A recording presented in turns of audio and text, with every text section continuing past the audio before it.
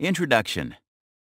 With social media and online activity taking over our lives, it has become a necessity for businesses to work with many strategies that make their online presence effective. Companies now work on employing professionals whose entire job is to come up with different tactics that help businesses increase their online traffic. This traffic is, more often than not, dictated and redirected from search engines like Google. And to please them, search engine optimization has become a fundamental part of the operation. Now, a lot of this redirection of traffic is meant to happen organically.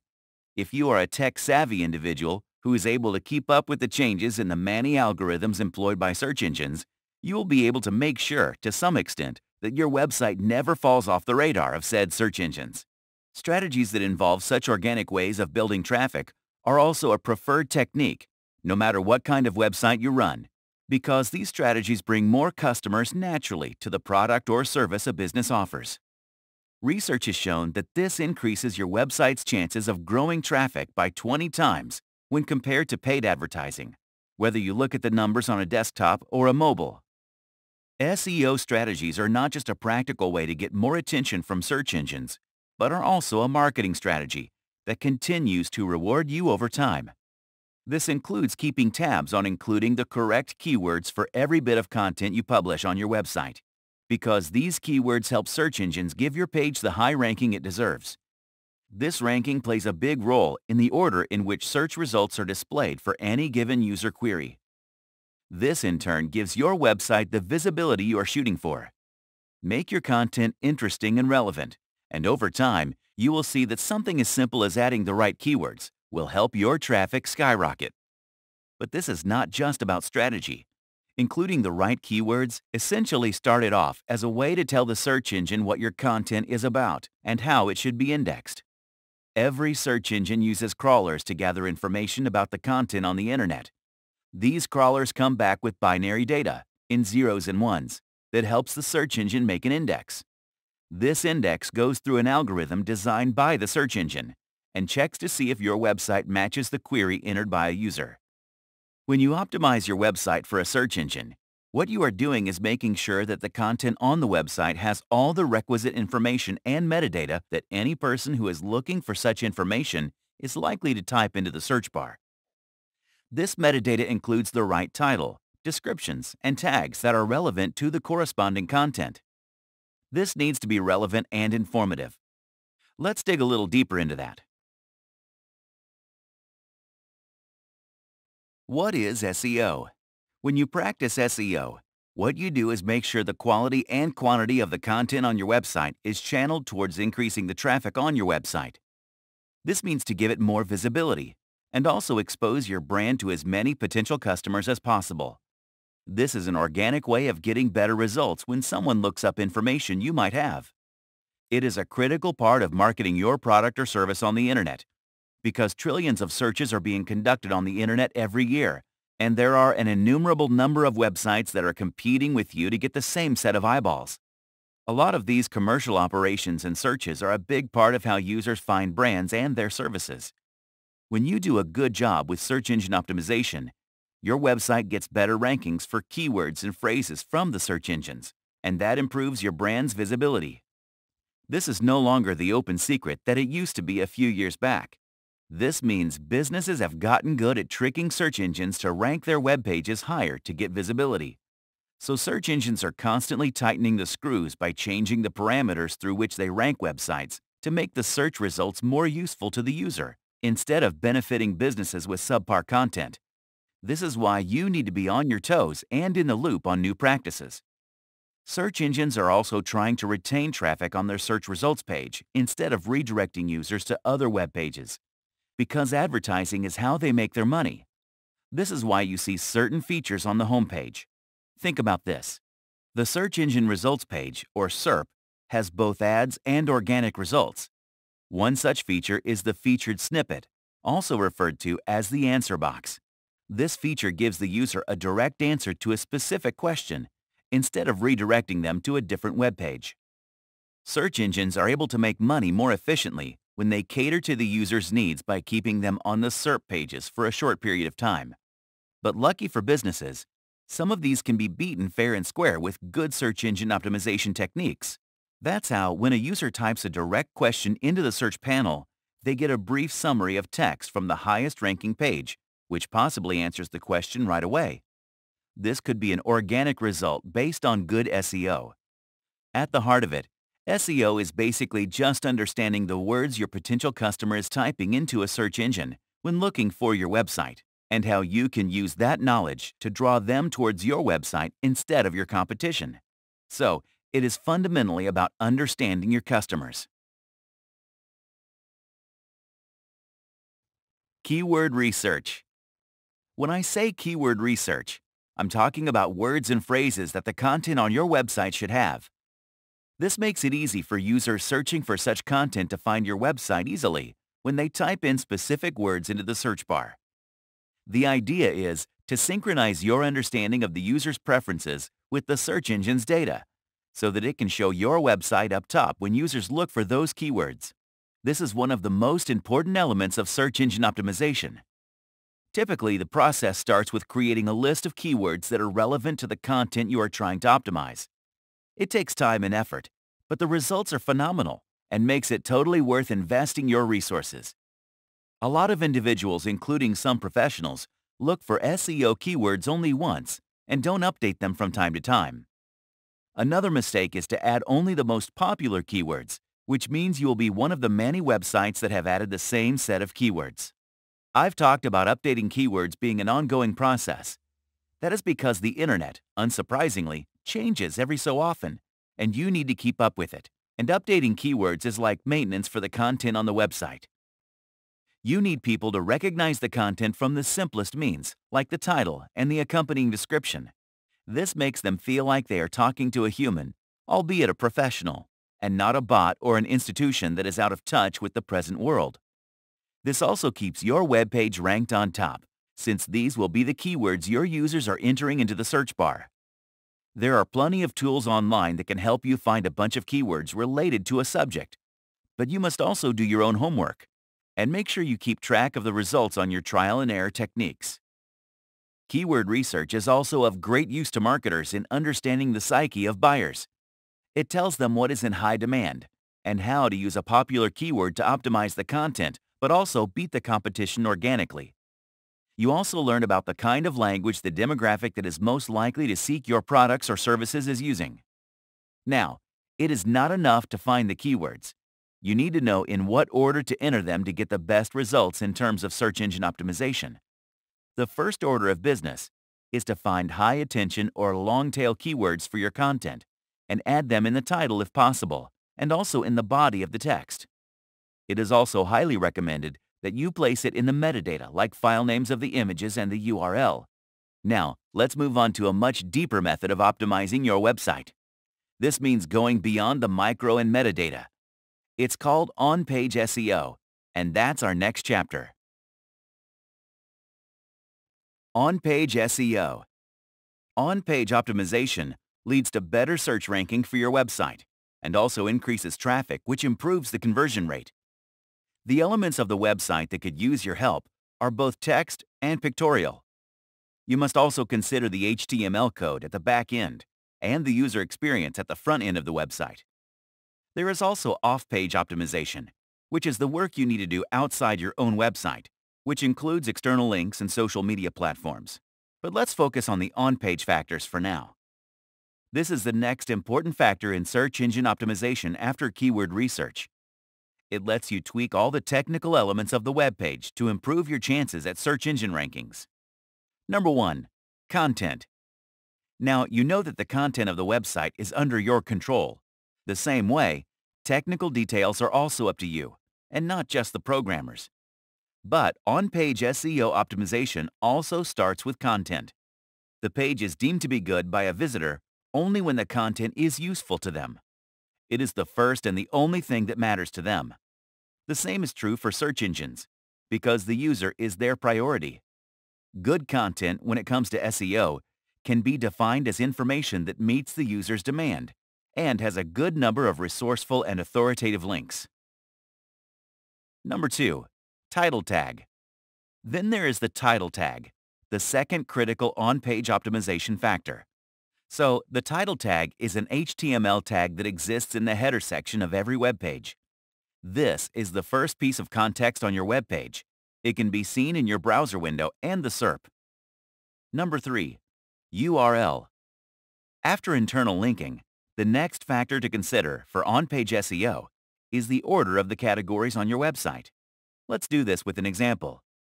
If your URL looks like https://www.websitename.com/usnews/Washington, it's a good one because it goes in the right order, because it goes from overall U.S. news to Washington in particular.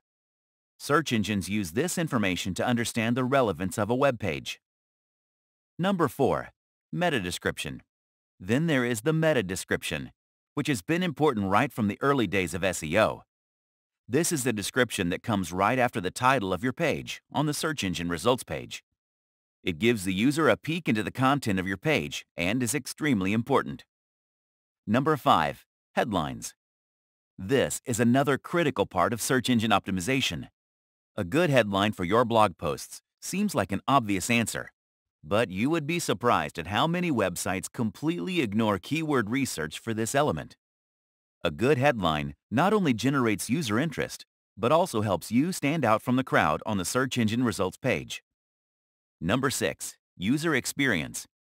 And finally, there is the issue of the user experience on the front end. Most users are likely to be non-technical people who would like to be able to find what they want right away, or at least with some amount of ease.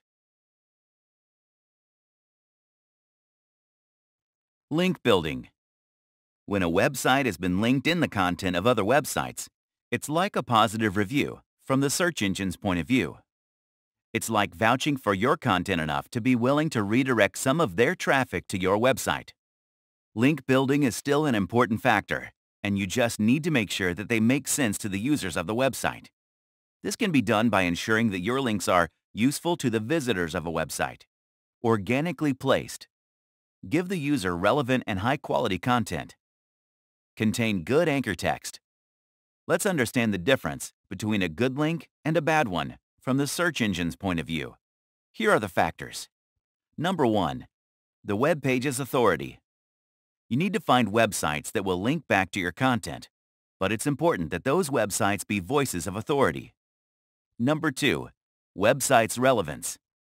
If you run a sports website, a link back from a voice of authority on sports means a lot more than a forum that has nothing to do with sports at all. So you also need to pick websites that are intimately related to your content, products, or services. Number 3. The link's position on the page. The location of the link is a really important part of linking. If it's in the sidebar or footer, it doesn't have as much value as something that's in the beginning or middle of the content. Number 4. Editorial placement. After location, you need to see if the words that the hyperlink is attached to make it an editorial link. If it is placed such that their visitors get interested in your content, then the link is editorially placed. Number 5. The link's anchor text. This is a new term for you in this book. Anchor text is the part of the link that is clickable, anchor text in this case.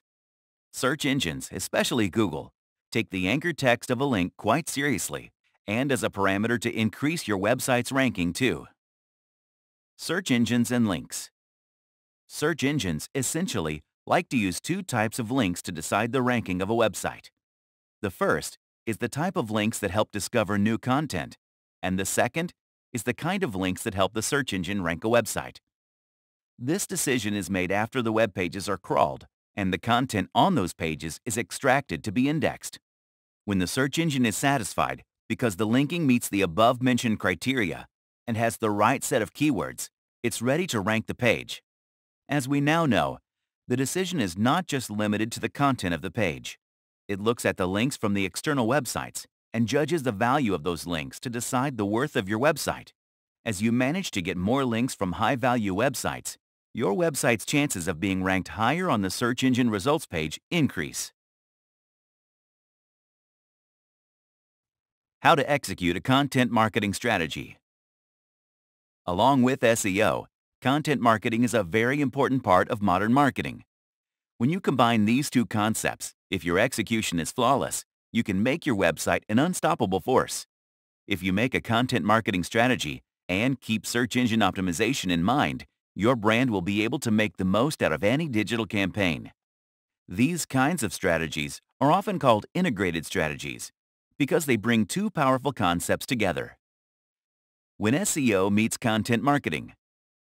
When a customer of a certain product or service has a question, they immediately jump to a search engine and enter the question in the search bar.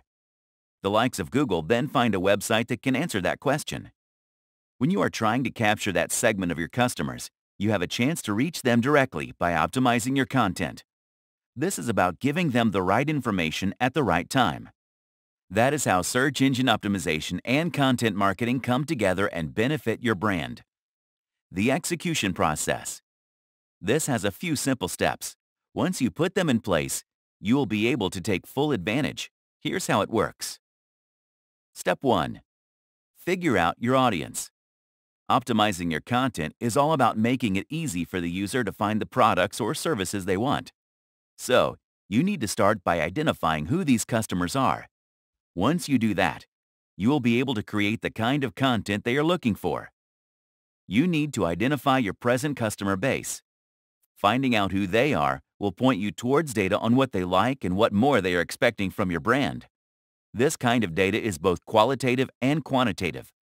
So do your research on age, gender, purchase history, and engagement with your website or brand. This gives you a rough description of your average existing customer. The next data point is to identify your competition. See what your demographic is looking for in your competition and why they are seeking those brands out. Step 2. Define yourself. Figure out current topics of discussion and create content accordingly. Make sure you speak like a voice of authority on the subject. If this requires more work and research, invest resources in it, because in the long run, you will see great results. Step 3. Do your keyword research. You know what this is all about. Step 4. Create great content. Once you have the unique content topic and the keywords that will help you reach the audience you are targeting, you must take the content beyond your blogs. You might even want to consider expanding the website to contain long-form content, like white papers and ebooks. Videos are a big part of the SEO game. Step 5. Update your content. The final step is to stay on top of your content game. This is possible by updating content that is relevant long after it is published. You know that updating headlines and descriptions along with the keywords and tags is useful. 10 SEO best practices. When you discuss best SEO practices, white hat SEO and black hat SEO are two terms that you will hear a lot. White hat techniques are those that help give your website goodwill in the eyes of search engines through good practices. Black hat techniques are basically the opposite. When you try cheap gimmicks to fool the search engine, you create ethical concerns and risk getting penalized by search engines. Number 1. Keyword placement. When you have a good set of keywords, it is natural to want to use them more often to get traction for your content. You already know not to overdo it, but you must also make sure that the main keyword is placed at the top of the content. This is because Google likes to see high-value keywords right on top, like in the first line. Number 2. Search intent. Then there is the term called search or user intent, which analyzes the reason behind each query. This is Google's priority, because when they know why a user wants to know something, they can find the websites that answer the question with those parameters in mind. So if you want to be on the first search results page, this is what you need to crack as well. Number 3. Page speed. The speed at which your web page loads is not just a matter of convenience for your user, but also an important SEO practice. This wasn't always the case, but in today's market, if you have a slow-loading page, your users will run like they are on fire. Search engines don't like recommending such pages to their users. Number 4. Use HTTPS. If you don't know it already, HTTPS makes your web page more secure. This is because the data exchange between the server and the user is encrypted when your website is secured with the HTTPS protocol. You can verify this by looking at the URL in the loading bar of the browser and seeing if there is a lock icon there. Number 5. Avoid duplicate content.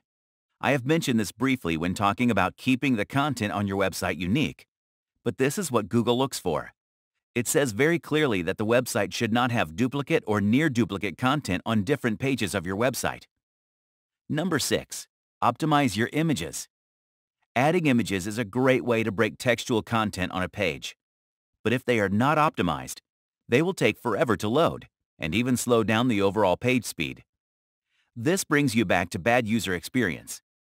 You have certainly spent a lot of time picking the right images for the content you created. Number 7. Insert relevant hyperlinks. I have discussed link building wherein other websites link to your content, but you might also want to think about doing the same. It is normal to think that it might drive traffic away from your page, but it is an integral part of SEO strategy. When you link back to authority pages that have relevant information and are trustworthy, you give the visitor good information. This makes your website a place of valuable and quality information and helps with ranking. Number 8. Use your keyword research. You know that this is an important part of making sure your website gets visibility with the search engine. You want to create content that is consumed, and for that, you need to use the words that your customers and potential customers are using to find your products and services. Number 9. The Google Search Console. This is a great way to understand how your site is performing on the search engine results page. This is like a dashboard for your website and is incredibly helpful with SEO. It comes with many features like reports on 3 of the most critical factors: performance, enhancement, coverage. Number 10. Long-form content. This has gone out of fashion because people aren't reading long-form content as much as they want to. But the truth is, long-form content has a better chance of ranking higher on Google. There is plenty of research to show that the top-performing pieces are long-format articles that have more than 3,000 words. Advanced tactics. Learning about the best practices is a way to get in the game and stay there. But over time, you need to build on those learnings so you can take it to the next level and edge out the competition when it comes to running digital campaigns. That requires employing a few advanced strategies. Number 1. Build topic clusters. This is about a cluster of content that is created from a main theme. You create a variety of topics as subcategories and link to the page with the main theme. This means you have one umbrella topic and many other pieces under it, so that your readers who are interested in that topic stay on your site for a longer period of time till they get all the information. It also gives you the opportunity to place hyperlinks of these pieces among themselves as related topics. Number 2. Do an SEO audit. The other way to improve your SEO is to audit your website. This helps you understand the link between sales and search traffic. You can hire experts to help you out, but if you understand the base logic, you will be able to do it yourself. Audits are a systematic way of understanding a concept or an event. Typically, this word is associated with financial stuff, but it's a real thing in the world of SEO too. It helps you engage your existing customers while attracting new ones.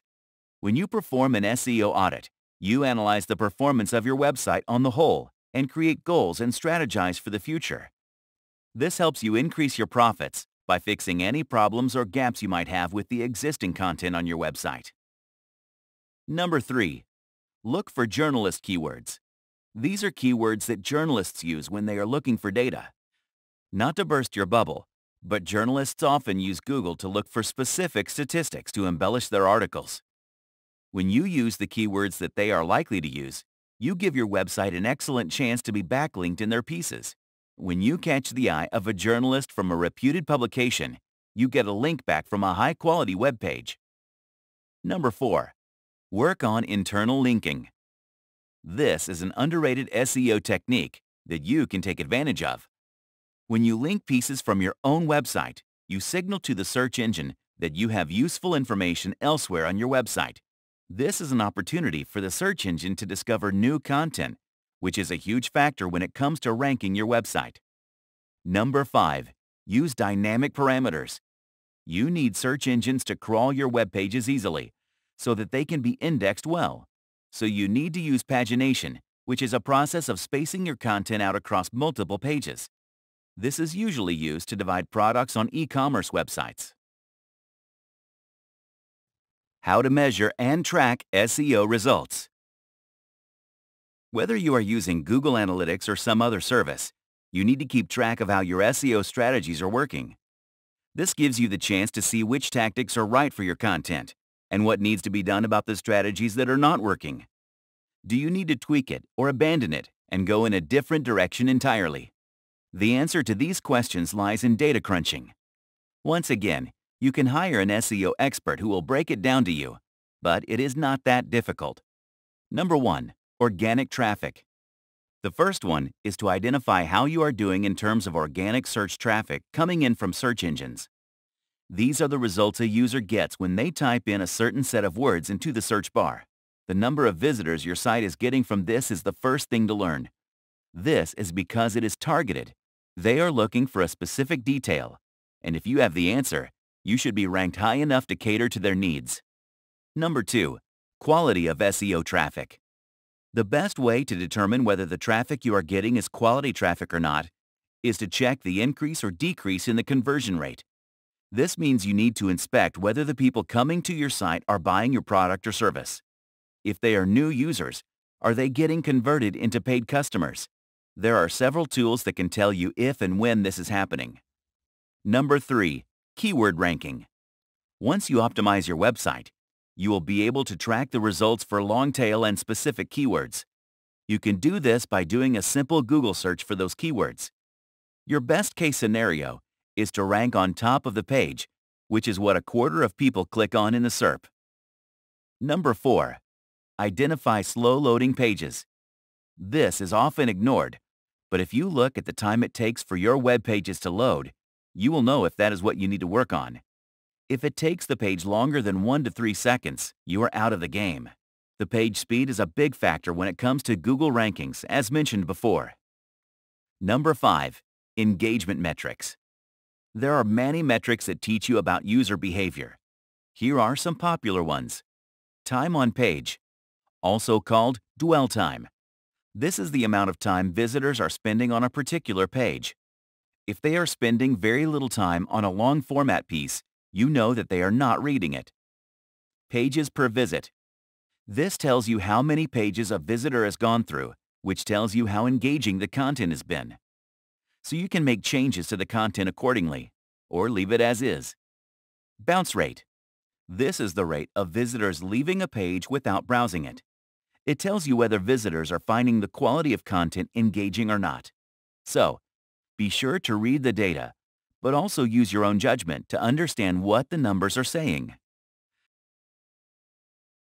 Conclusion.